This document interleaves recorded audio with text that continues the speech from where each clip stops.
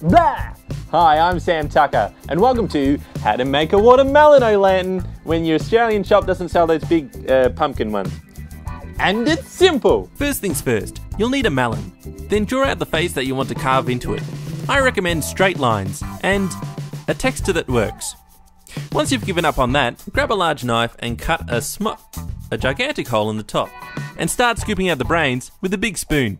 It can get a little messy, so you might as well use your hands.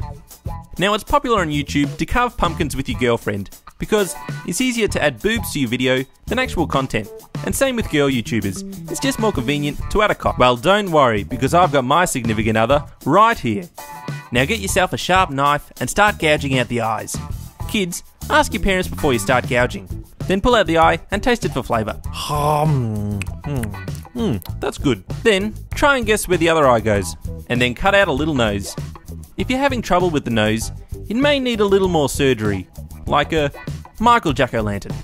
Then slice out a mouth with at least 3 good teeth and have a little munch.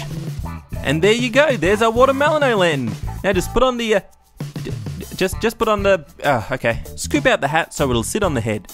Now it is time for the illumination. Light up a tea candle and put it inside. Kids, ask your parents before using a lighter because you probably burn things down and we're not allowed to blame you for it. And that is how to make a watermelon lantern without knowing how to make a watermelon lantern. I'm Sam Tucker, and stay funky, everyone.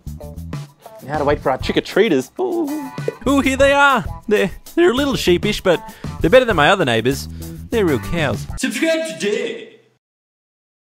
Funk it time. Help! I've been horribly disfigured. Quick, the only way to find out if I live is to get episodes early.